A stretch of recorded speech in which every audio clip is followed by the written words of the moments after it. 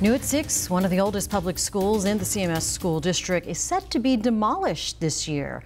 West Charlotte High School was established in 1938 and it was produced several notable alumni.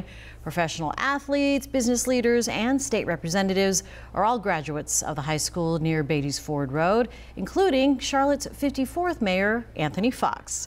WCNC Charlotte's Shamaria Morrison visited the school's final celebration with alumni as far back as the class of 1946. There were hundreds of people out here celebrating the legacy of West Charlotte High School, one of the oldest all-black high schools in the nation. I spoke to some people who told me they have memories that'll last a lifetime.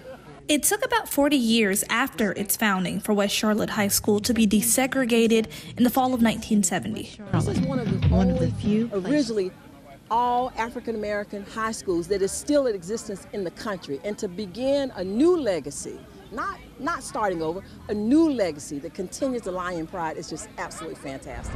Charlotte Mecklenburg Schools is tearing down the original building and moving students to a new location next school year. The building does hold memories, but the spirit will go wherever the students are. And absolutely. So we're happy that these students are going to get some new facilities. It's time. Hundreds of former alumni came to walk through the hallways for the last time.